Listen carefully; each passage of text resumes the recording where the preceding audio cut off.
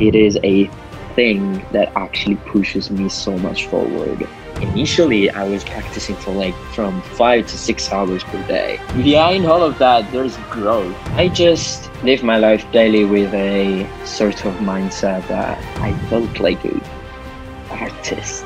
I planned to be like a champion like in the future, but I didn't expect it like to get this like that early. What is going on, beautiful people? My name is Josh Moxie, and in today's episode of the podcast, we are going to be interviewing none other than Azel. And Azel is an incredible beatboxer. His actual name is Giuseppe Cunha, double P. Pay attention to that. We talk about that a little bit later.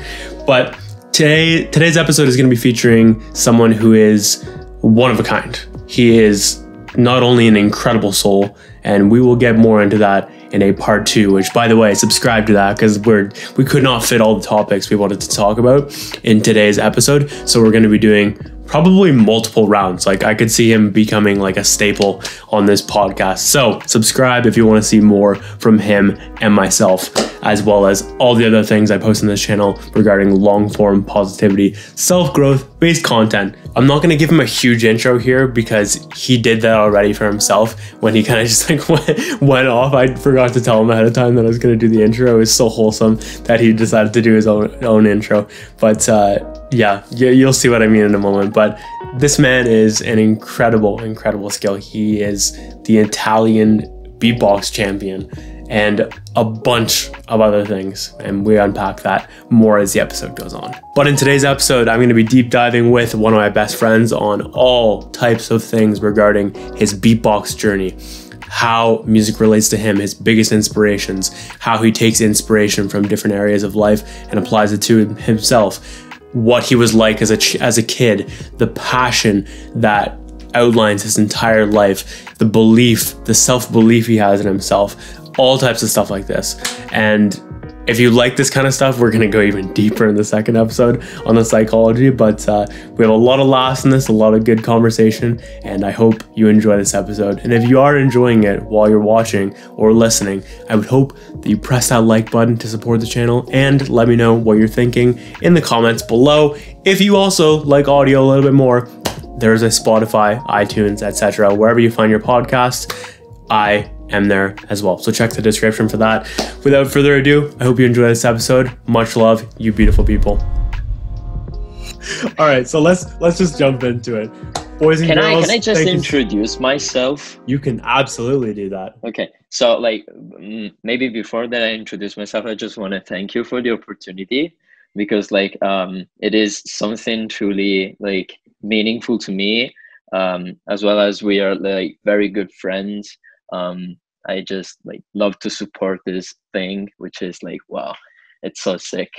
Dude, yeah, thank you so much for being here and coming on. It means so fucking much to you. I'm so fucking excited. This has been something we have had in the works since March, I think. So yes. I'm so excited to finally do it. And thank you for your patience as I got this all set up. So yeah. So please continue. So yeah, I'm actually like Giuseppe Cunha, and my artist name is Azel. I am a 20 years old guy. I just my main hobby is making music with my mouth, which is mainly called human beatbox. I do love electronic music, more specifically a subgenre of dubstep, which is riddim. I do love so much even jump up, which is a subgenre of drum and bass, trap, electronic trap music without lyrics specifically. Yeah, so like as well as lo-fi so much, and yeah, pretty much those genres. Also hip-hop instrumental most of the time. I love it. But yeah, like I'm just, you know, a guy that like have a truly private labyrinth of his life that maybe outside is not that more you can hardly recognize that I am like a coder, or am I, you know, a photographer, or just, you know, those little stuff of my private labyrinth of life, you know. Absolutely. There is So I think that's a very important way to start. You are so mhm. much more than what we see as Oh. Azel online. You're so much more. And Thank you for that. well, that's Okay. like, by the way, like photography. I did not know about that. You like, Yeah. how long have I yeah, I started photography when I was like 10 or 11 years old by my one of my favorite uncle, which is Gino. Um, like such an Italian name, by the way. super? Gino. Actually, his surname is Liguori, so it's Gino Liguori. Um, he has like that big camera, and I was so fascinated about it. I was like, what is that? Is that a toy or some like something to have fun with or whatever? And I was like, no. I was so pissed off. Like, no, I just make photos with it. And I'm like, oh, photos. Wow. You know, I was just used to like see Google image pictures back in 2010.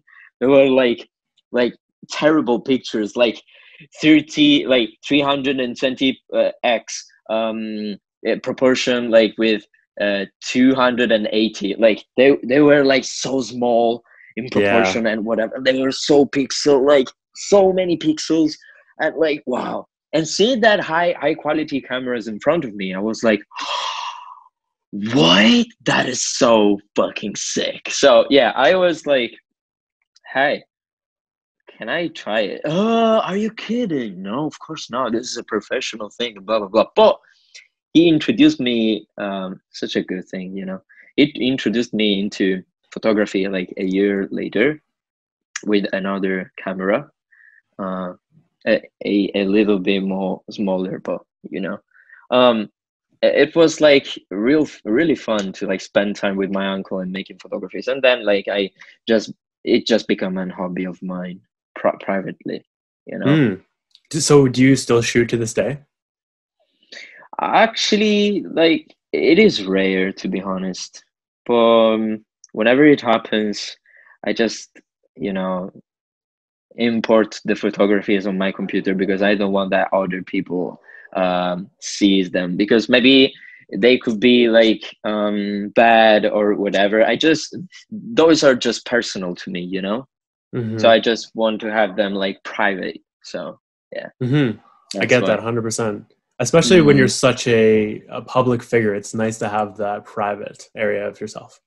yeah, I've yeah, yeah, of course, yeah. So I think this is also just leading us into a ton of other things like this. You touched on the way you approach that. I feel like that might just be a theme of your life because you have this very like passionate side of you. When you were a kid, were you always this passionate? Let's go way back, way back to like day one. What was like little child Azel like? And more so um, actually, Giuseppe. And that's how you say your name, right? Okay. Is that the actual way of saying your name? yeah, my the actual way to pronounce my name is Giuseppe with a double P at the end, like Giuseppe. You know, Mm-hmm. like this is like the purest form of, you know, pronouncing in the most Italian way, Giuseppe. You know, With the hand motion and all. with the hand movement. You know, like Giuseppe.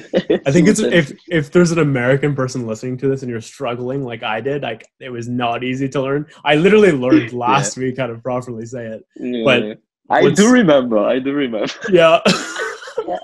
But what the breakthrough was to actually make me say it properly was I was saying Giuseppe, but I was Yeah, missing the sep because it's Giuseppe. yeah, yeah, yeah, Giuseppe. Like it's yeah. there's a P on each side of the what is the word? It's so funny. Yeah, you understand what I'm saying. So, Yeah, I um, understand what you're saying. Yeah. all right. So going into small Azel and small Giuseppe, what was he Mm. like? So I was kind of like a bored kid playing some retro games on a SNES emulator, which is a Super Nintendo. Um, because I never had like an actual Super Nintendo to play.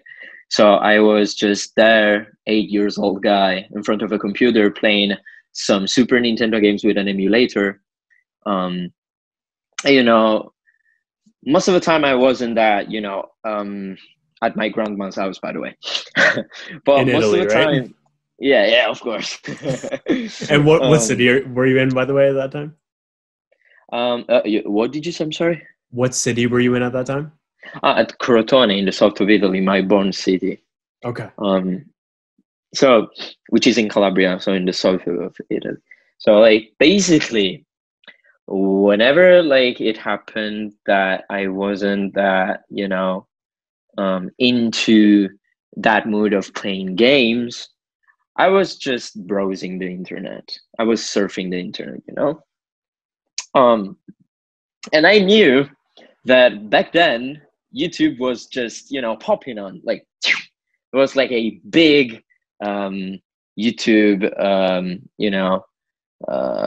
explosion. Like everybody was talking about like YouTube. Like holy shit, there's so many videos on YouTube. Oh, YouTube, oh, that's sick. Okay, let's search some videos on YouTube and blah blah blah. And I was alone in that room, and I was like, let's just search for a random video or whatever. And I don't know how I encountered that video of Azel, which is one of the like legends of the human beatbox. He's from America, and actually, it was like the very, very, very first beatboxer that I've ever saw and heard in my entire life. And more specifically, I was like, that was so something. It was something so much, that was impactful to see a guy that was like singing and making drums, actual drums and snares and whatever simultaneously. I was like, I was like, holy shit. I still remember those days. I was like, how the fuck are you capable of doing that? Like, oh, that was so, like, that was mind blowing, Mm-hmm. Even though, like, I was a kid and I was, like, easily, um, influencing, like, I don't know. I always, I could be surprised at even if, I don't know, of random stuff. But that one specifically, like, I don't know. It touched a specific part of my brain. I was like so inspired since that moment to just, uh, getting myself into it and starting something that I've never experienced before. And I was like, I was feeling that movement in my body, and in my Mm-hmm. brain and in my mouth. I was like, oh my God, I want to start this. I want to do this too. Because, like, literally, nobody of my age was capable of doing that. Like, nobody, neither a single soul. So I was like, oh, let's do this. I was so, like, fascinated about it. And I was so, motivated of doing that. What inspired Um, you when you heard that, when you watched that? What was it that made you think immediately, I want to do this? I want to jump right into this. it was still that specific part. It was like the fifth minute long or the sixth minute when he started to sing and making people simultaneously. You Mm-hmm. know, And I was you right saw that and you there. were like, I want to do this for myself. My third time that I actually saw this, right after the second time, I was like, oh no no no no, wait a second, I need to do that. I need to do that. I feel it. Oh my God. Mm-hmm. This is scratching that part of my brain that requires this shit to getting done, or Absolutely. so yeah, I started to like making random noises with my mouth back then. I was just randomly making strawberries with my lips, like, or just, random crap. Um, but yeah, like the more the time was going, the more I was capable of, um, having a concrete ideas of how my drum kits, in my mouth, like the actual design of my drum kits needed to be, needed to sound like in my mouth, you know. So I was like, I think that the kick drum needs to sound like this. And I was like, oh, you know, there was like a, you know, a constant making myself fascinated about making drums and stuff. But it was just about drums, you know? It was just about drumming. It was just about practicing and practicing, like day by day. And yeah, that's pretty much about like the initial state of my you know, the little Azel experience, you know. Mm-hmm. And at that Yeah. age, you ended up doing a couple years of casual practicing and building those initial stages, right? Oh, do you? Oh, okay. No, no, of course. Like, right after that, like I stopped watching the same video because I needed to get inspired by other stuff, of course. Um, but yeah, like at least once a week, I was still watching that video, you know? So I was Mm. like, okay, maybe I need to get back to that video to like, you know, getting inspired from actual human beatbox and whatever, and blah blah blah. So, um, yeah, like by the time I was, you know, thinking about other than making just drums, like making melodies, making basses, making weird ass noises, and blah blah blah. You know. Mm-hmm. Um. So, um, right after that video, I started seeing like Joseph Pulpo, which is like a French beatboxer. It is actually an ex beatboxer because now is more involved into emceeing, but is like one of the milestones of the human beatbox, if you know what I'm saying. So it was like this, you know, pretty, pretty chubby guy, you know, making those noises like pretty, like, you know, pretty basic patterns, you know, but I was still fascinated about them because like there was like some melody into it, not just singing, just melody and drum kits together. And I was like, oh, I want to do that. I want to do that. And I started making like Billie Jean of Michael Jackson. I started making some specific like little parts of covers and whatever by my own always because I was so shy when I was really young. Um, Did you put these out, or were you too still shy? N- uh, no, actually, I never recorded like a specific cover of Billie Jean or like you know, maybe I should do some, yeah, maybe, yeah, but like That'd be back in the days, I interesting. was, yeah, that'd be interesting, yeah, that could be so fucking interesting. But back in the days, like I was very shy, and I just kept recording myself by my own and repeating that and listening to myself, you know, like, oh, this sounds shit. I need to level up my game. I need Did to you do say that to this and do. yourself? Yeah, so much because And how do you? I was gonna say, what? how do you balance uh, the critical honesty with yourself versus, because Compare it. Yeah, yeah. some people could hear that and be crippled, but you don't feel that. Why is that? Because I was constantly comparing myself with pre-existent human beatbox videos on the web, on online, you know. So I was like, oh, no, no, no, no, no. I'm not that good, you know. Ugh.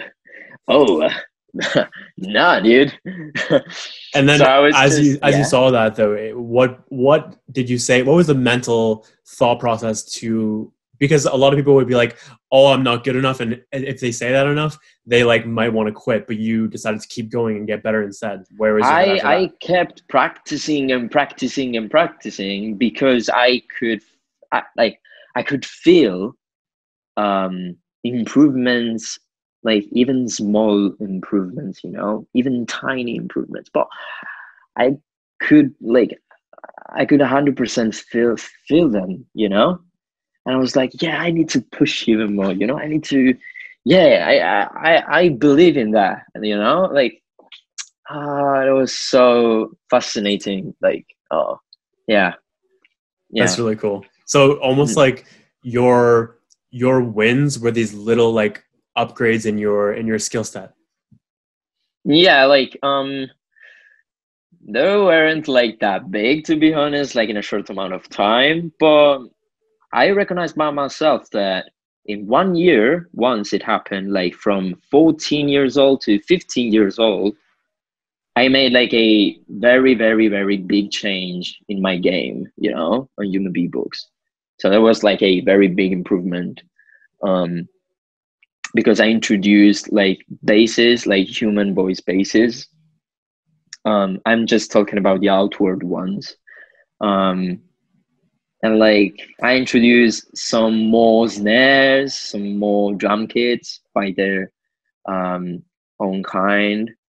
Um, yeah, I remember that year was like so next level to me. Also because like um, I um, I knew a very like a next level artist that play also chess, and it was the one that made a collab with Nokia Bell Labs to make an approach with the human beatbox and AI technology.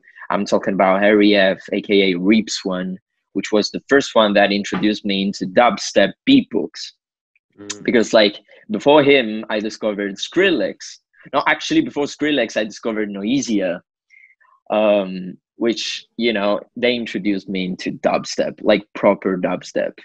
Mm. Then I discovered Skrillex, and by the time that was going, I just discovered Reeps one. I discovered Tim's Leader. I discovered some dubstep beatboxers that were like so much into it, like so much.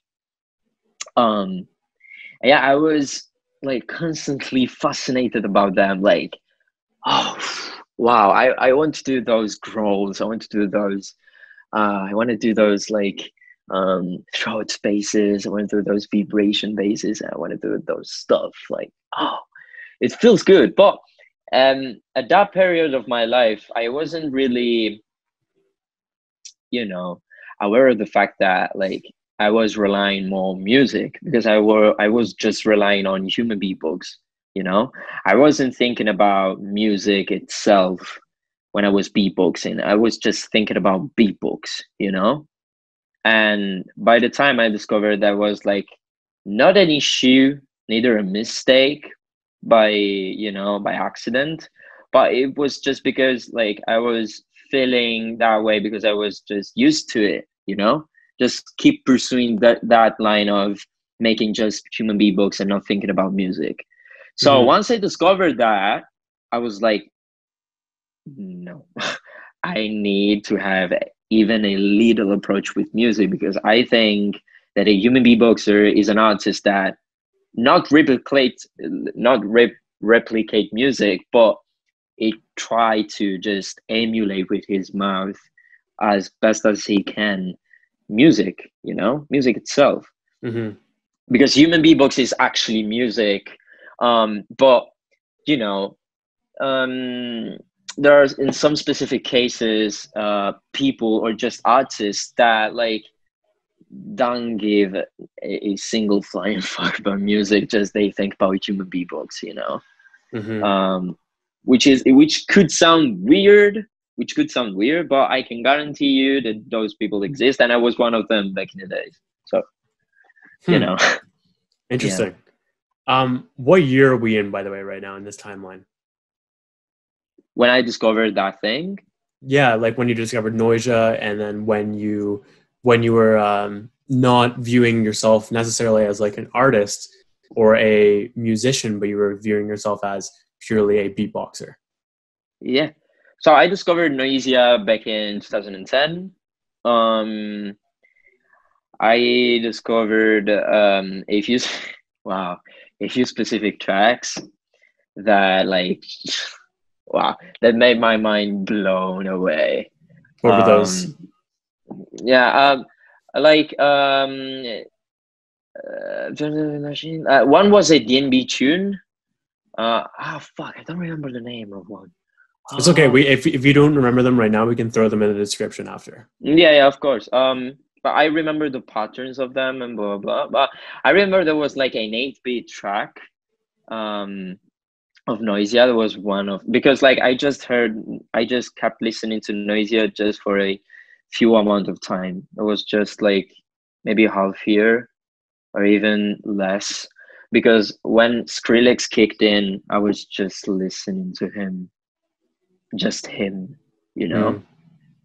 Um Oh, no. The very first track of Noisia was Danger. You're shaking hands with Danger. Yeah, I don't remember. Yeah, I don't remember it. It was so sick. It was so sick. Ah, man, that was so You're shaking hands with Danger. Oh, man. Oh, the feelings. I'm having like goosebumps. Oh, man, those times were so precious. Holy, wow. I love those times. But yeah, That's awesome. right And after, this is like 2 years into your beatboxing journey, or uh, what like, because at what year, I think it was, did you say 2008 when you started beatboxing, I started or beatboxing in 2009, but 2009? like I wasn't like that much into it, you know. I Okay. was just trying, I was just making random crap noises, you know. Um, when dubstep actually kicked in, I was like, oh, it was like a completely different hemisphere, you know. So I wasn't actually thinking about beatbox when I was listening to dubstep, to be honest. So, um, you know, basically Skrillex kicked in right after Noisia with Scary Monsters and Nice Sprites. Shout out. Um, Shout out, yeah, 100%. Um, and then like my name is Skrillex VIP, which is like his tune. Holy Blah, fuck! blah, I blah. forgot about that song. Like, not the VIP, but my My name name is is Skrillex. Skrillex. My name, yeah.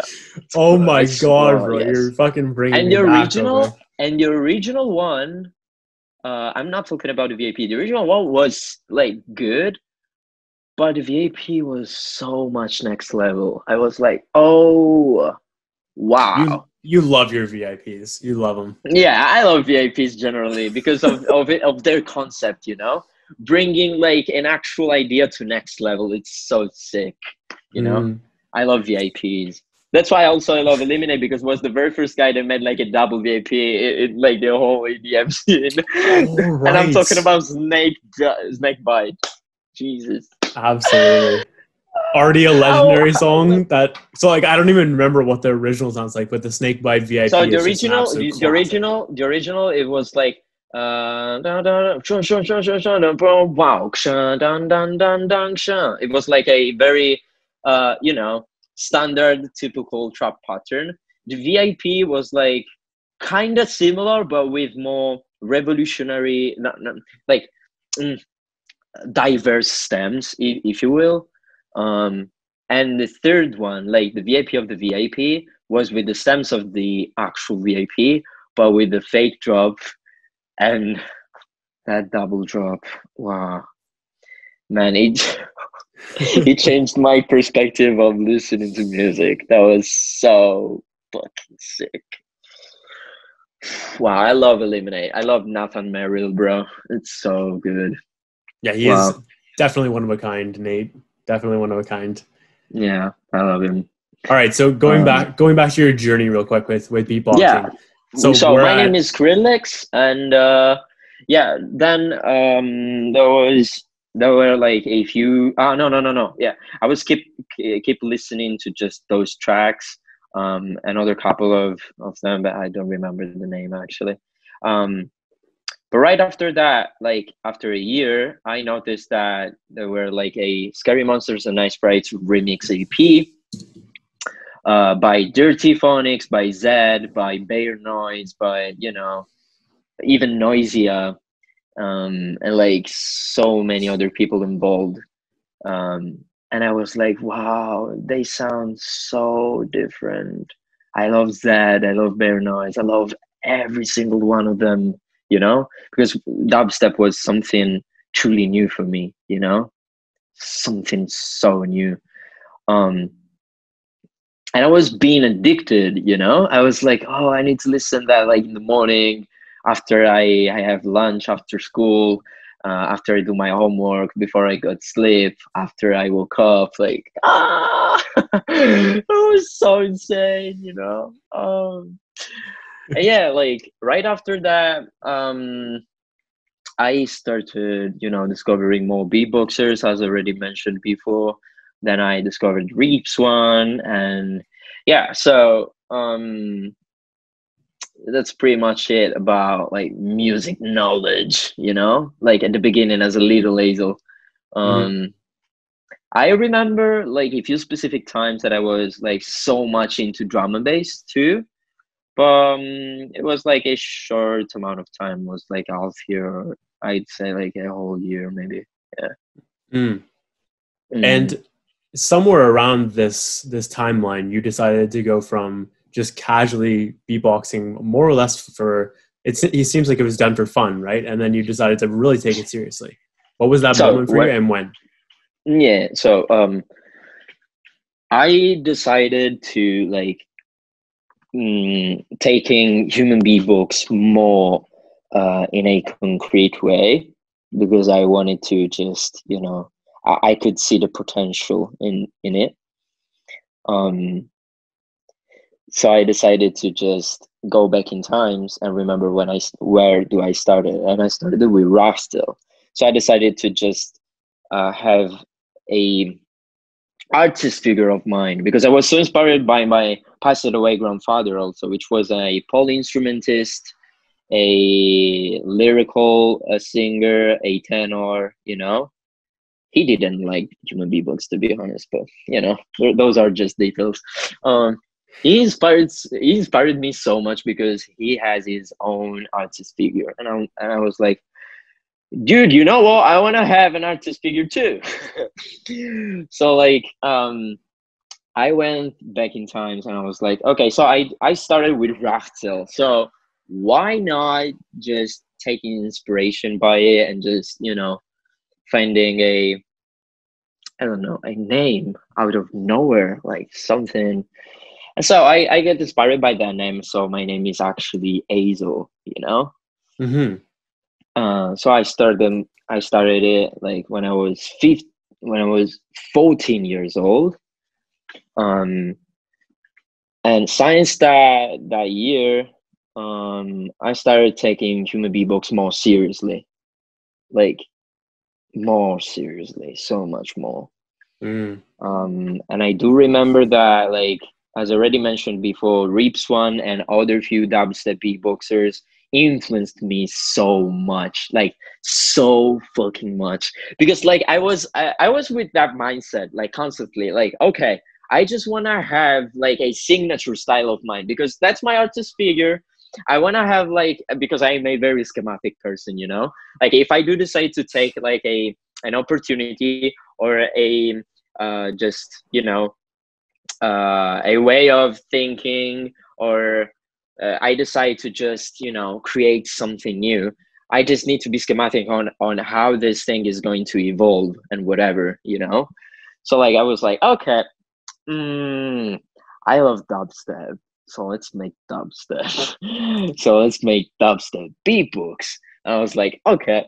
So I was struggling with my vocal cords so much for like a couple of weeks. I was feeling so bad because I never tried like bass lines with um my vocal cords. It was so tough for me, honestly. But yeah, like since then, like I actually, yeah, I started to take people seriously, more seriously. And like at 15 years old, I was like, okay, but if I'm taking this artist figure more seriously, if I'm just creating all of that, I created my own logo, my own Facebook, by the way, Facebook page and whatever, my social media platforms and stuff. Um, P.S. I hate Facebook. You know, I needed to say that. I needed. Oh, You could see it like bottling up within you, and then you just let it free. It's so absolute. I hate it. I hate it. It's more an agency, not a social media. Fuck that. It looks like an agency. Jesus Christ. Okay, but you know, I need to take a mint. I'm sorry. Don't worry. Okay, so you said you're at 15, and by the way, for context, for anyone listening, you were born in 2000, right? So anytime you're saying like 14, no, 99. Sorry, so 99. No. So just take away. Wait, now I'm feeling. What is it? So, but you're 20 right now, right? When's your birthday? 10th of December. Okay. All right, so we are in 2014 right now, right? We are in 2020. No. I mean, like in the storyline. Yeah. I'm sorry. Okay. I'm sorry. It's okay. So in the storyline, it's 2014. Yeah. Yeah, like I was asking to myself, if I'm taking this so like in a serious way, if I'm creating the Facebook page, if I'm creating like this and that, like, should I like create signature sound, my signature style, my signature this, my signature that? I was like, I need to make Azel unique, you know? But I was like struggling with myself, like, oh my God, I need to find a way. I need to, I wanna just push you more further this. I wanna do stuff. So yeah, like this happened like casually. I was just having some random beatbox jams on TeamSpeak. I don't know if you know about TeamSpeak or even Ventrilo. Do you know about Ventrilo? No, I don't know that part, but I've heard of TeamSpeak. Okay, but like, do you know about Ventrilo? Like, do you know Ventrilo, the application? I don't. It's like an obsolete version of TeamSpeak, to be honest. Okay. Nobody actually uses it like anymore. But back in time, it was like so used. There were like plenty of servers like making for human beatboxers, just for hidden ones, or just for the legendary ones that didn't need it like views or whatever on YouTube. They just needed to stay there and making beatbox jams or whatever. Okay. Shout out to Harpos from the UK, by the way, my guy. I was jamming with him and like a few other beatboxers, and from nowhere, he just made a click roll sound, which is like a sort of oscillation with your tongue, like putting it on the top of your mouth and like making an actual oscillation, Mm-hmm. And can you, by the way, as you're explaining these, can you make the demonstration as well? Yeah, of course. He was making like a click roll in that way, like Mm-hmm. Does it sound clear? It did at first, and then the audio just kind of cut out, but you try again. Okay. Does it sound good? Yeah, you're getting the first part, but then the audio just goes a little bit weird, but it's fine. So the click roll sound is basically this one. I was just jamming with him, and I was like, "Oh, could you repeat that?" And he was like, "Yeah, of course, why not?" And he was just making some patterns with it, like stuff. And I was like, this actually is pretty sick. Like, oh, that shit is crazy. Because like from him, I started like discovering inward bass. The inward bass is like an actual bass that comes from your throat, and like it's by the inhale action of inhaling breathe and making a sort of bass, and you actually feel it from your lungs. That is like actual bass. It's something that I cannot explain through words, but I don't know if you understand this. That's interesting though. So it's actually like really, you're feeling the bass inside of you as you're doing this. Yeah, you feel the bass inside of your lungs and like your chest, actually. That's really fucking fascinating. And I So was like, okay, I think I need to make a new sound. I was there because like there was like that part of my brain that was scratching so much, you know? I was like, oh, I need to do something with this sound. It's so sick. I love it. I love it. I love it. And then I was listening to Panda Eyes Colorblind. By the way, shout out to Panda Eyes. Um, Such a sick music producer. Um, like I was just, you know, listening to Colorblind so much, and there was like a specific part of it, which was like in the exact middle of the song, like before the drop, before the actual second drop. It was the pre-drop of the second drop. That's like a sort of, you know, I don't know if I cannot explain you that, you know, that well, but it was like a crescendo of the pre-drop of the second drop. It was going so much higher, um, and that was reaching, you know, the actual initial state of the second drop. And in that part, I was feeling like, oh, the basses, oh, I love those basses, oh my god, oh my god. And I was influenced by them, you know. I was like, okay, I need to have a sound that is like clearly near to this stuff, you know. And I was like, okay, let's try this. And then I created my liquid bass. The liquid bass sound is actually this one. Which still is a signature sound of mine. Right after that, with the same oscillation of my tongue, I created the Vortex whistle, which is like basically a liquid bass without the inward bass. It's just the oscillation and the mouth position. And the Vortex whistle is actually this one. And then I created like plenty of other sounds. And I do remember that at 16 years old, I was like the very, very first Italian guy, like in the whole country, making a shout out video for Swiss Beatbox, which is like the very first agency relied on human beatbox, based on St. Gallen in Switzerland, that like, you know, promotes content of human beatbox all around the world and stuff.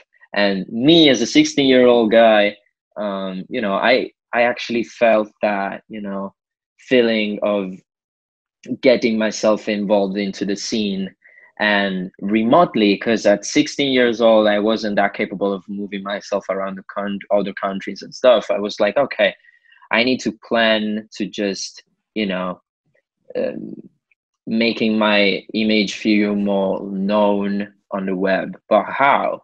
Then I thought about Swiss Beatbox. I thought about other YouTube channels. I thought about like so many other ways of getting myself more well known for, you know, the other people.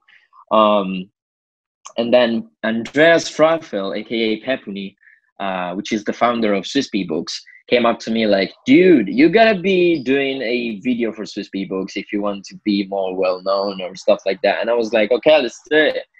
I called a very good friend of mine, which is Alessandro Medri. Alessandro, what an Italian name, by the way. And then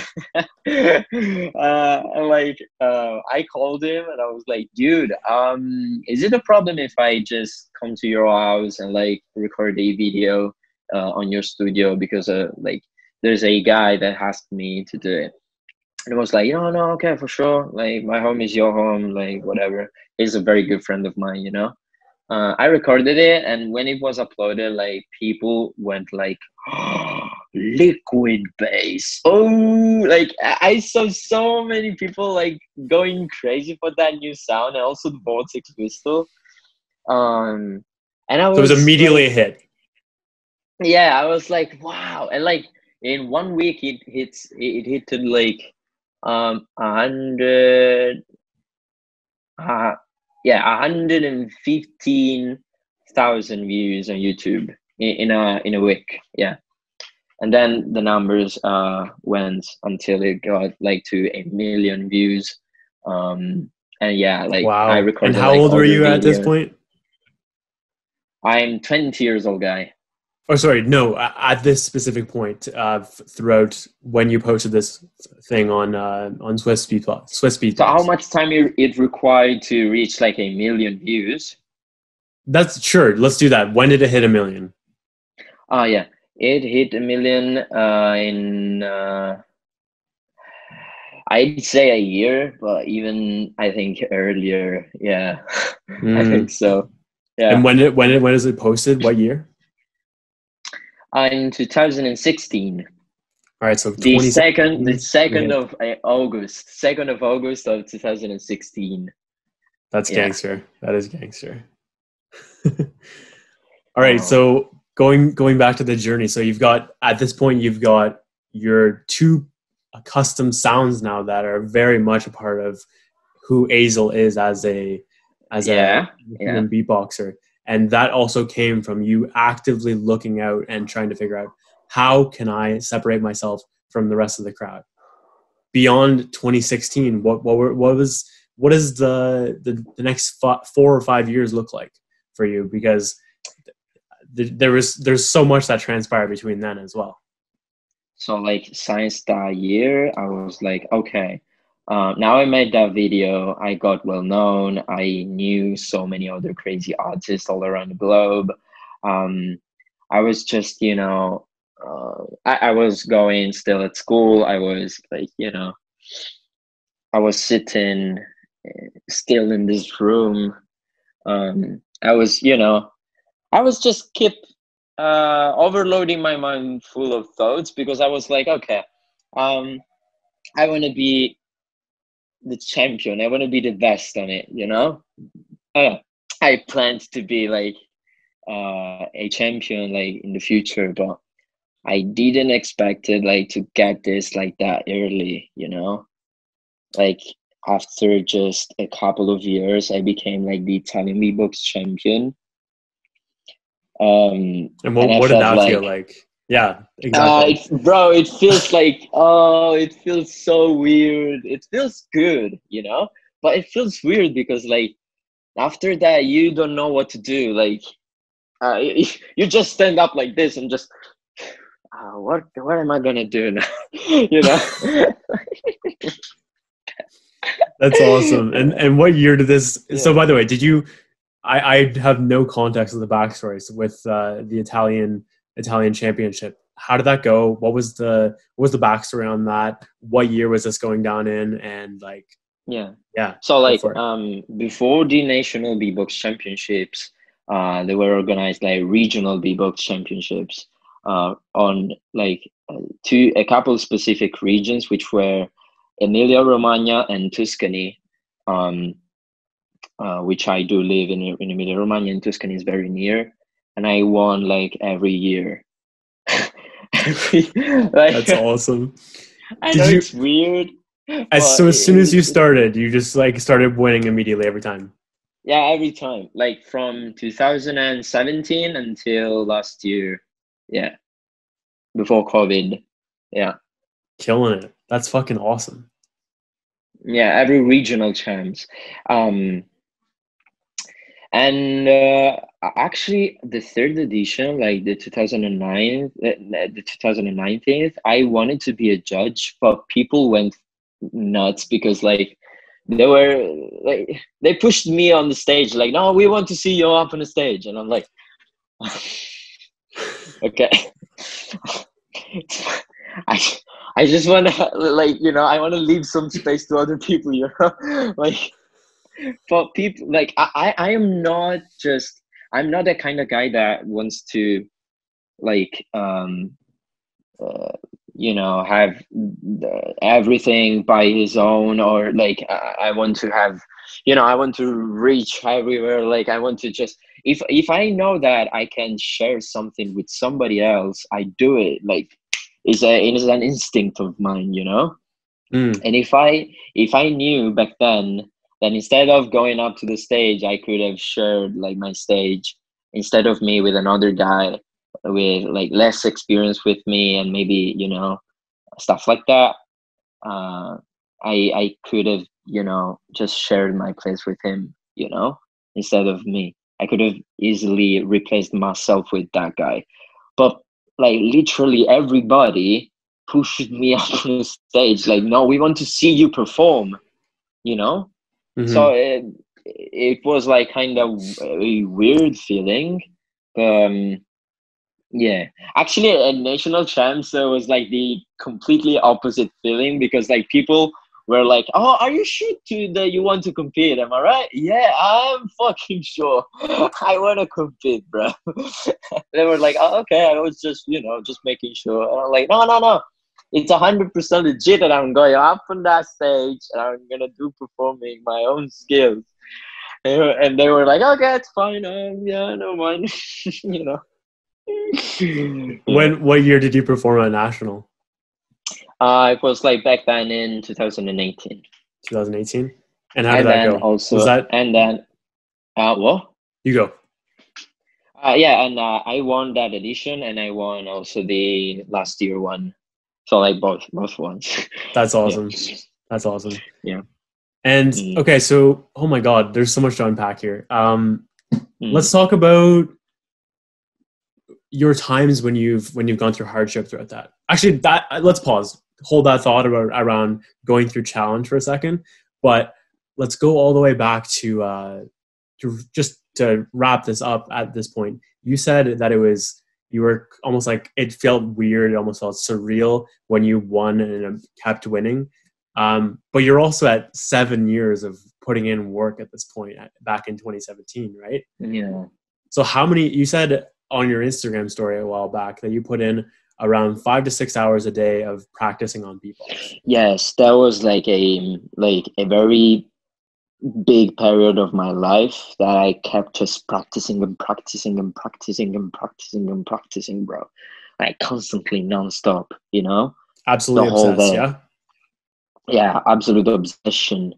And I was like, no, look, I'm not having any more like a social life, which is bad. I'm not having any more like my private spaces. I'm just beatboxing the whole day. This is not going to be healthy for my mental state or just for it is not going to be a benefit at all. I was like, I, g- I just got to slow down a little bit. But yeah, like initially I was practicing for like from 5 to 6 hours per day. And how many years did you keep that up?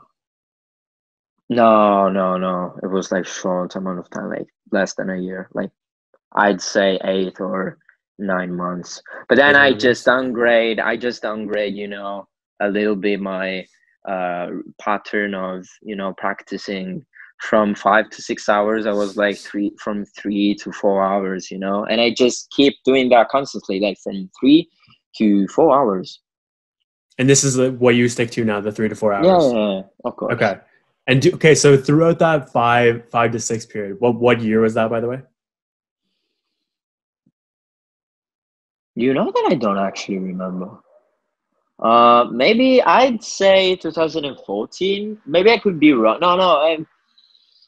And that I was the think year you it made was. probably those. You said you had a year specifically around 2014 where you made incredible gains. Was it that specific year when you were Yeah, putting in all that I work? think, yeah, that was 100% that year. So yeah, Mm. yeah, 2014. Yeah, full in.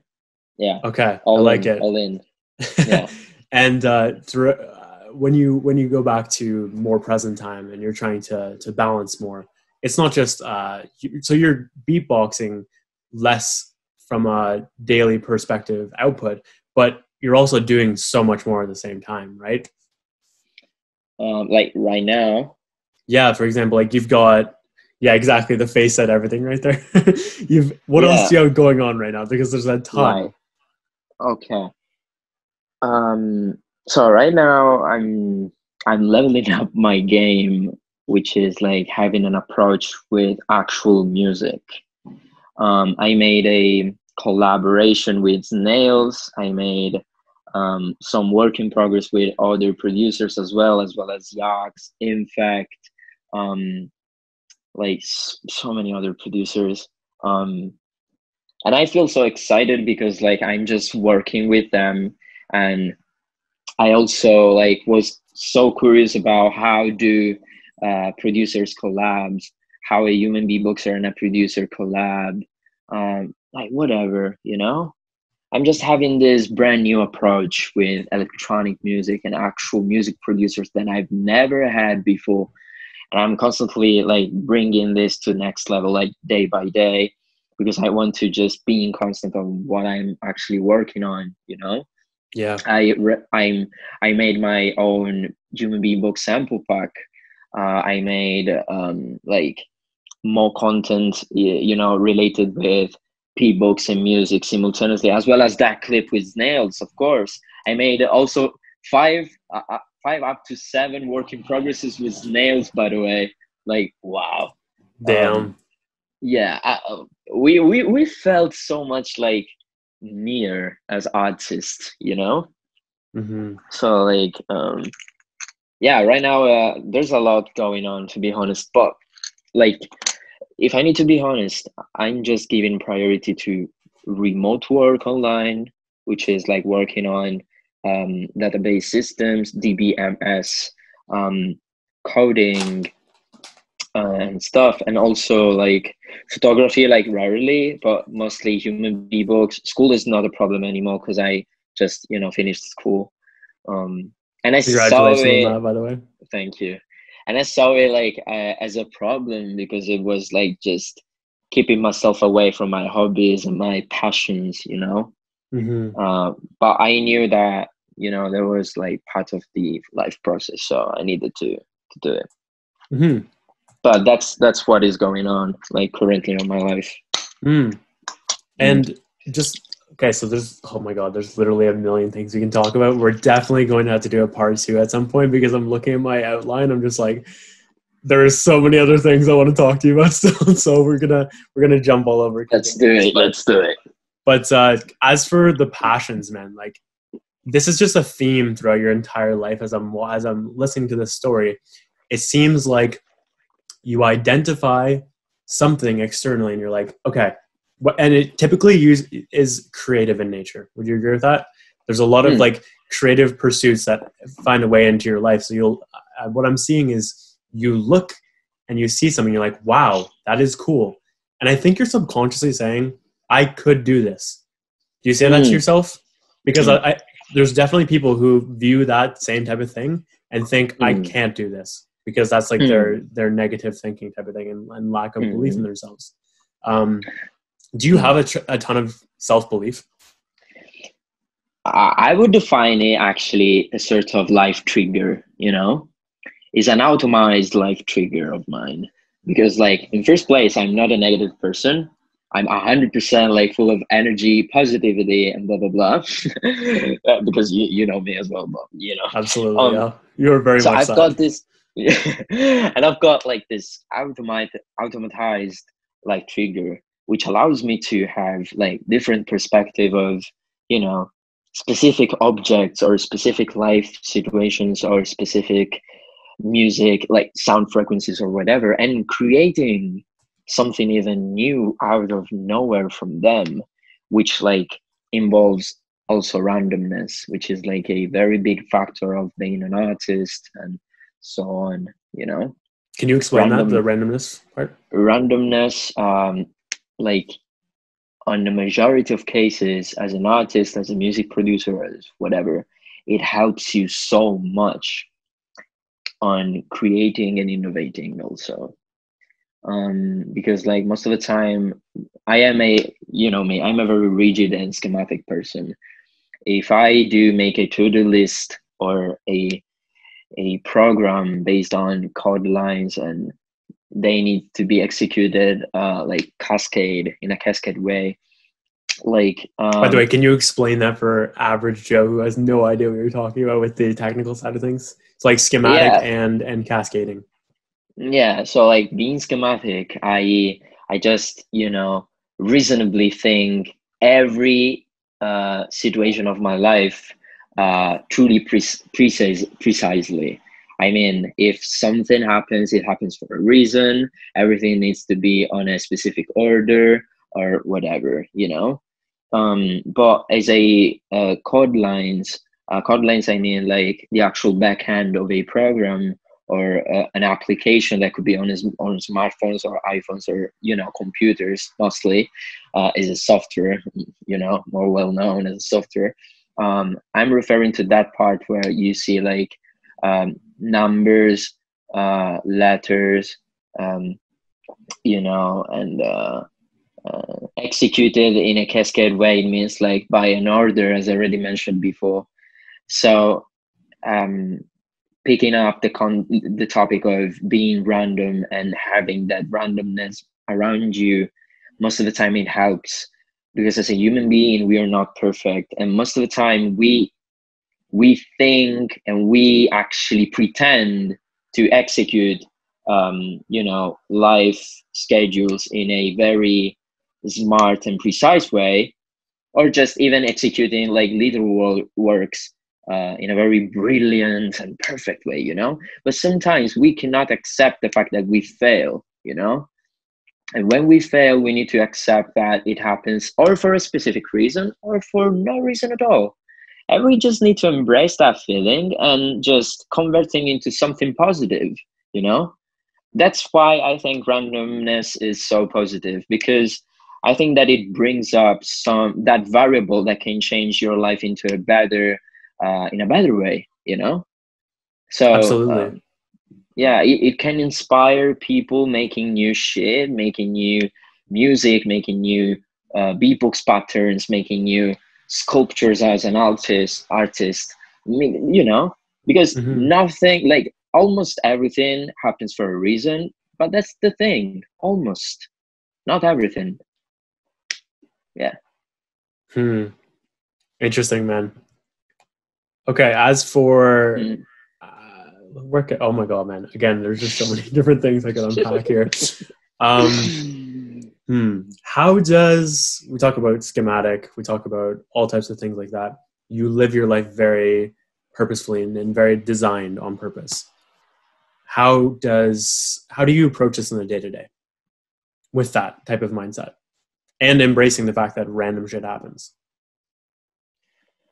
I just live my life daily with a sort of mindset that tells me, like, you know um you need to be like the more realistic as you can. And by saying that, I think, like, even though I need to pretend, like, yeah, this is a needing of mine. um Even though I do, like, really pretend to have everything scheduled like perfectly, and everything like needs to be executed in the most clever way or whatever, I accept the fact that, like, the majority, unfortunately, the majority of the times that I fail. But that's the thing. Like, here's the thing, like, um, behind all of that, there's growth, in my opinion. Behind every mistake, every fail experience, behind, that chest pain that constantly makes you feel uncomfortable if you need to, you know, go forward with the next step, but you feel uncomfortable doing it, that chest pain makes you growing, even though it's a background process of being a human being, but this is how life works, in my opinion. If you're worried, that's positive. If you're feeling anxious, that's positive. You know, like, I grew up also as a social media manager for Swiss Beatbox and other teams, and Swiss Beatbox, as Beatbox Television, Beatbox International, and many others.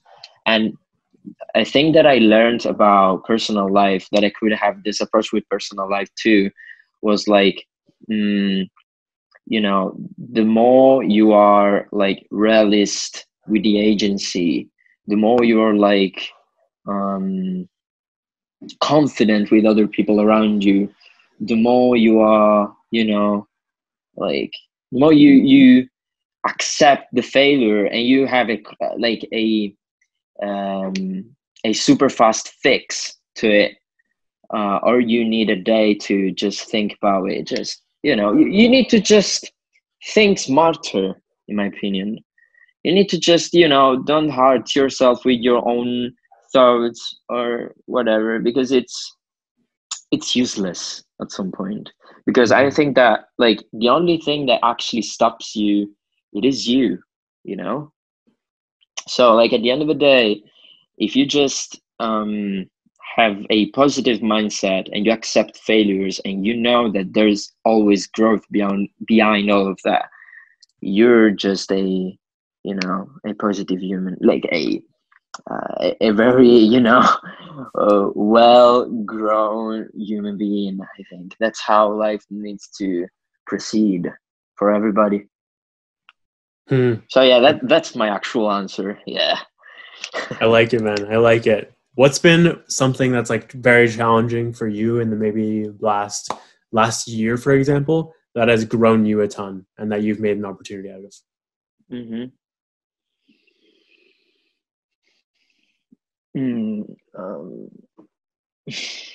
I'd say the latest relationship that I've had with a girl, which is my ex-fiance, I was really challenging because as an artist, and as a, I need to, just do so much stuff all the day long. I need to have, schematic processes going all around and all that stuff. It was kind of challenging to me to put a new, a new process, which was this relationship, in my labyrinth of life, of public life and also private life too, of course. But like in my actual life pattern, including this new relationship was kind of tough, but I took it as a challenge that I actually failed, to be honest. But I accepted that and I learned so much from it. And also, beside that, collabing with an actual music producer, which was at first place Snails. That was really challenging. There was so much challenging, so much. Because I needed to get myself ready with a sample pack, a proper sample pack. I needed to get myself ready with like other people, other music producers, supporters, because otherwise I could have felt alone. Like I am not supported like from nobody at all. I am just a human beatboxer, and I couldn't accept that in the first place before like introducing me to him.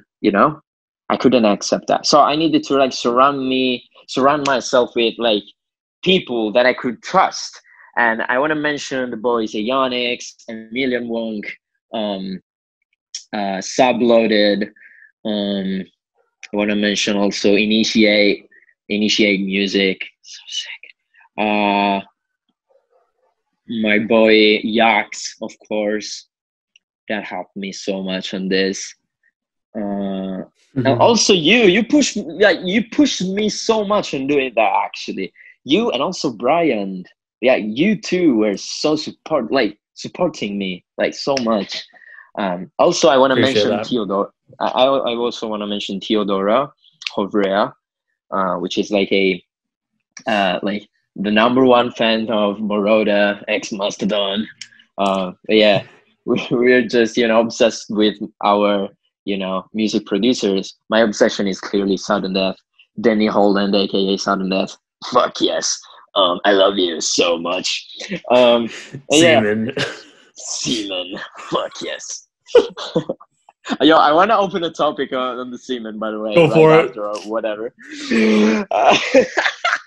We're like, what the fuck right now? Like, anyone who has no clue what Svdden Death is about is just like, why did they just mention semen? No. We'll get into it in a moment. Oh my. So the thing is that actually, like, Svdden Death had lost lads last year. Was about to take like a picture with the whole crowd, and he asked like gently to say semen instead of cheese that typically like normal people does say, like, on my count of 3 I'm gonna say semen. Was that the origin of it? Yes. And everybody were like, okay, semen. But he didn't say semen. He was like 1, 2, 3, 6. Fuck, because he misspelled the word, like, I don't know how. He was like, sick fuck? But the whole crowd screamed, and I was like, Seaman, you know? He's Like, definitely oh my one of a God. kind, that guy. Like, Yeah, listening to I his love him. I 2018. love him. I love him. I I know love you him. do. I discovered him through Base Weight Records in 2017. Also, Uber, also a way minus. Way minus. How can I say that name? Ominous. Minus, I'm sorry. It's okay. It's all right. I thought he was all minus for the longest time, so don't worry. I'm Italian. Just accept that. You know. And also, I discovered like just those people. Also, Alderos and Yacht. Yeah. Yeah, I was just gonna say Um, Yaks 100% because I'm gonna guess you're talking about Shut 'Em Down. Shout out, yeah, the collab of Svdden Death and Yacht. Like, wow, literally one of the very first music pieces that I heard from Danny.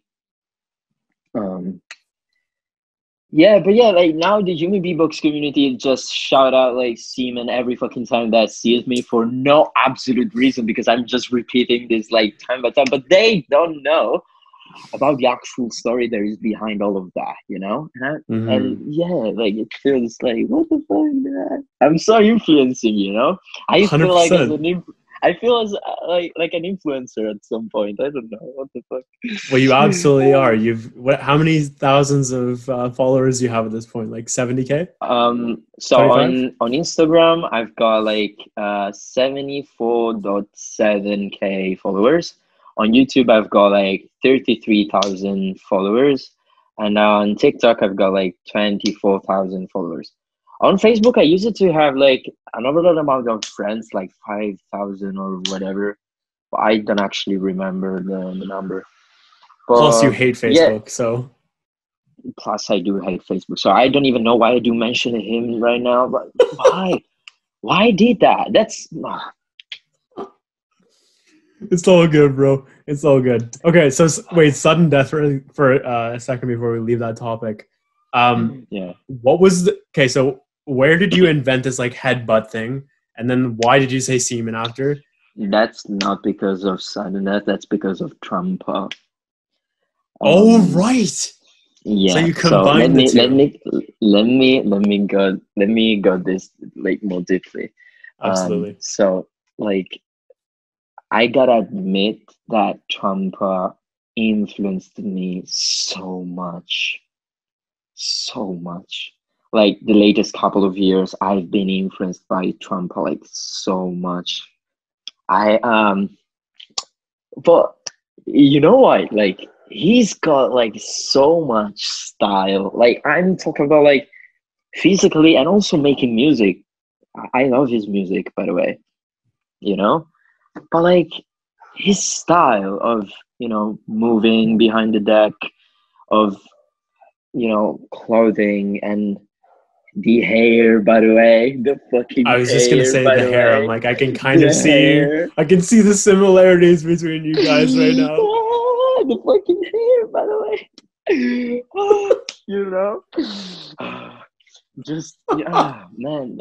I I felt I felt so obsessed with him like for the latest couple of years. I was like, yeah, like I love you, Champa. So, but yeah. I was like, okay, I need to just change my hairstyle. I need to make piercings, maybe. Nah, no, fuck piercings. I don't like them. Um, make tattoos or whatever. Nah, I don't like neither tattoos. So fuck them. Just let's make those hair more stylish, you know. It's like, dude, your hair's phenomenal. So No, like I just treat them the same way that he treats. So because I am when I do focus on something, I start being obsessed with it, you know? I I think that start is to, one of your greatest assets in life. yeah, kind of, yeah. Yeah. Well, do you think Yeah, there's a yes. drawback to it? You won't, sorry? Do you think there's a drawback to being obsessed? I think it's mostly good, but it also can have its consequences as well, right? No, if you cannot control obsession, it is kind of problem, you know? Fair. was so obsessed with Trumpa, like holy shit. And then like I started asking to like so many people, like, how do he treat his hair? I wanna know. I wanna know. And like how and also how do like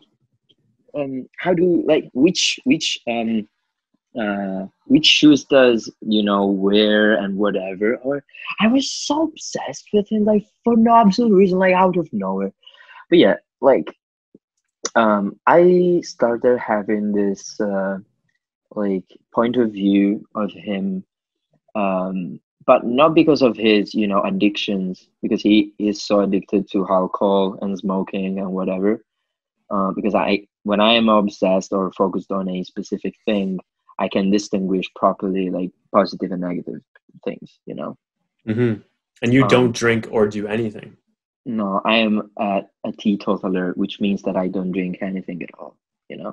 And have you been like this forever, by the way? What did you say? I'm sorry. It's okay. Have you been like this forever? Yeah, forever, since day one. But I actually tried like once beer. Oh no. But it felt like shit. I was like, ugh. What Okay, is felt that? or tasted? Both, maybe. Both. That's Both, fair. yeah. That's fair. Yeah. Mm. It's a really, really bad taste until you like, I don't even know. It took me Until, like fucking, until you like wine. I mean, yeah, bro, wine. We're eventually going to have wine somehow, some way. Somehow, somewhere, yeah. Of But course. yeah, no, beer though literally took me like probably like 100 beers to actually like it, and now it's just like no going back. But I so respected you are because you barely even drink caffeine. Like you'll have like maybe like an No, energy bro. drink here and there, but besides that, No. Sometimes I just drink Coca-Cola or Red Bull. But yeah, like like you need Red Bull. Like you're already probably the most hyped fucking person I know. I know, right? Yeah, but most of the time, I just drinking because of the taste of taurine. I'm like, oh, this is shit. It's tasty, you know. It is fucking tasty. I try to like avoid it if I can. But oh my god, it's the best It tasting is thing in the actually, world. it is actually a little bit addicting, to be honest. But at some point, like I can control this, so fuck that. Yeah, I get it. All right, dude. Let's talk quickly about.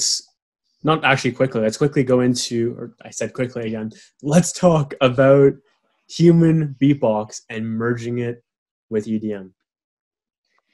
Okay. Because we touched on this briefly, but this has been. When was this goal developed for you?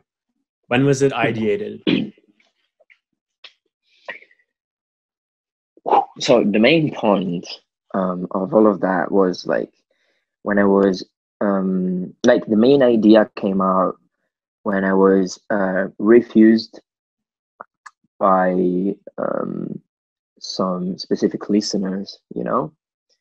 I was refused as an artist, as a musician from plenty of listeners that were like from 40, from being like from 40 years old until I don't know 60 or 70 years old either. You know, um, if you know me, I'm a very sensitive person. So like when I felt refused, I felt it like in a way that it shouldn't feel, like very bad, like so much bad. I could have just, oh fuck that guy. I took like every single word that those people say to me, like weird noises, weird fart noises, or whatever, as a painful thing because I do really rely on this so much. I do really care about my discipline, which is the human beatbox. Mm-hmm. So I was like, so you're calling myself, a fart noise maker. So let's see what I can do. I started creating a TEDx talk. In first place in Italy was at Cesena, which is the current city which I'm living in, Right after that, I made another one in Rome, which was way bigger, and another one back in Shazana, but in a school, a TEDx in a school. So it was more specifically for young people. And I was like, this is not enough. I need to just, touch a point where people can declare that human beatbox is actual music.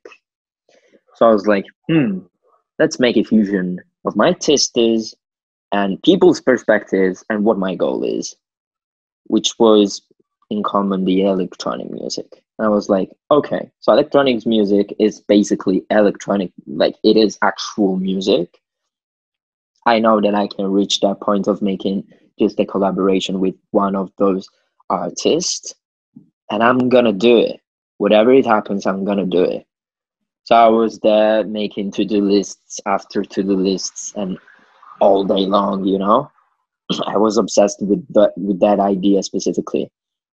And I was like, okay, once I'm gonna get a collaboration, I'm gonna demonstrate to other people that this is actual music relied on human beatbox, which makes 100% sense because human beatbox simultaneously is music in that perspective. So that's what I did. But you know what? People just keep talking. People just keep ignoring the fact that, and I've always avoided and puts like meat on their eyes. Like people are just, they feel like they just fake to be blind, so most of the time. Like, no, this is noise. This is just, which it could be also a positive thing, but in the way that they pronounce it, it sounds so negative. Like, this is stupid noise. Like, noise is actually beautiful. Noise is actually brilliant. Noise is actually, revolutionary, and it's part of the future of the music. Why noise has to bring a negative concept? Noise is actually evolution.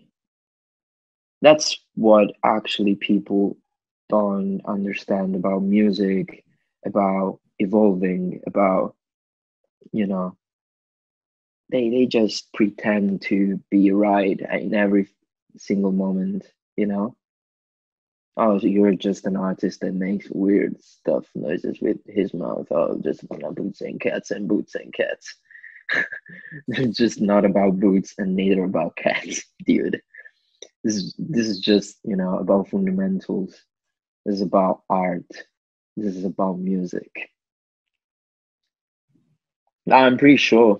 I'm pretty sure that I'm gonna reach a point where people are gonna be convinced enough that this is actual music. But the thing is, I'm not pursuing my life as an artist because I want to please other people. This is stupid. But I need to be honest with you. It is a thing that actually pushes me so much forward. Really, so much. This is like your main North Star. Mm-hmm. Because I'm actually obsessed with society, to be honest. I'm obsessed with like people. I love psychology so much. So like, and plus I am sensitive as fuck, and you know that. So, you know, but yeah, that's pretty much it. Also, sorry. Just to finish this topic, I plan to make a TEDx about riddim, full in English, because music producers that are not involved into electronic music are ignorant enough to define riddim or even dubstep noise music in a negative way, which makes me upset so much. So that's what I'm gonna do. I'm gonna make a TEDx exclusively relied on riddim in English language because every TEDx talk that I made was in Italian. So yeah, and they were like just related on human beatbox specifically. So that's the thing. Hmm. Let's also talk real quick about viewing yourself as an artist over a beatboxer, because that moment happened earlier this year. Mm, mm. Oh, yes. Oh, wow. I do remember a specific moment. It happened like a while ago. I want to mention Moroda, by the way. Um, like, there's, I want to declare in first place that being an artist or a beatboxer is pretty much the same thing, to be honest. But there are some specific moments in your life that you recognize more yourself as an artist more than ever, than actually just a beatboxer, because like it happened that like a couple of years ago, I was listening to an old remix from Audio Records that was about a track called I don't remember the track. I'm so bad at It's remembering track okay. We'll IDs. throw it in. We'll throw it in the description. Yeah. The remix was by Fluidzen. Yeah, Fluidzen maybe. Yeah. But yeah, like I remember that like um I heard this track like 2 or 3 years ago, you know, and the thing that happened a while ago, and I'm talking about just 3 or 4 months ago, it never happened neither once in my life. I remembered the actual pattern of it, every single sequence of the track once I woke up a morning. I was like, why do I am thinking of this? Like, I've got like I do remember that remix like entirely, like in every single like precise moment. And I'm like, no, no, no, this is not okay. This is something. This is so weird. And I remember like the actual track ID. I was there listening to it, and then I saw a Moroda comment like, if this like at least 2,000 plays needs to be mine. And I was like, oh, oh my god, I need to write him right now. I wrote him, I explained him like the whole thing, and in that specific moment, it was like a big momentum of mine. I felt like a artist, because I could recognize that patterns and that like every single specific moment of that track, like, wow, it never happened. It just happened once in my entire life. I was like, wow. And the thing of comparison, like I compared myself with Moroda because we had a convo about it, me and Hamish, because it's his real name, Hamish Prasad. Big up to him, by the way. Um, like, we had this convo, and he was like, yeah, it happened quite the same thing to me, actually. Um, I was like, holy shit, like this feels weird. And by answering your question, like, you know, there are some specific moments that I feel more as an artist, and in those specific cases, as I already mentioned before, and more as a beatboxer, but they're just pretty much the same thing, because being a beatboxer, it automatically means that you're an artist by itself, you know, because you just make art, you just make music, you're an artist. You just create, you just emulate sounds, you just be you. And yeah. I think that's a good way of actually just summing it all up. Being an artist and being you and expressing Yeah, authentically what's coming to you. correct. Man, I have a million other topics I would love to get into, but I think we're gonna have to do a round two because we just have so many other things to Of talk about. course. Of Bro, course. thank you so much for coming on the show. I I am love so this. I love this. I love you, bro. Like I love you this is so much. I'm so grateful to known you. Wow. And also shout out Bro, I'm Atlians grateful to for know you as well. You're such a beautiful person, bro. So thank you. much. You as well. You're an incredible soul, and I want to get more into that in the next episode as well. We'll talk more about psychology. We'll talk about hacking, life hacking, and all the things that go on in your day-to-day processes. I want to get into all of that stuff, but I feel like this 100%. Is a good wrap of a ton of music topics within this. So anyways, thank you so much for being on, bro. I love you tons. Thank you for having me, bro. Really, thank you.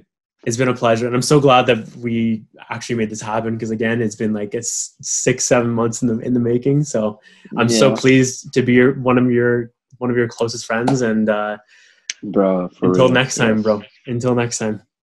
Yeah, let's go. Love you, bro. Love you too. All right. Appreciate you guys watching and listening. I hope you enjoyed this. Let me know what you would like me to cover in part 2 potentially, and I will definitely consider that on the outline, as well as please like, comments, and subscribe. Every little bit of those helps the channel so much. The more it helps the channel grow, the better guests I can get as time goes on. It's a win-win for everyone. Would love as well if you're into self-growth, press that subscribe button. I have so much stuff coming down the road, and I am here to serve you in your self-growth journey, to help you be accountable, to help you level up as we grow together. So hit that subscribe button. As always, my name is Josh Moxie. I hope this brought you a ton of value, and I will catch you in the next episode.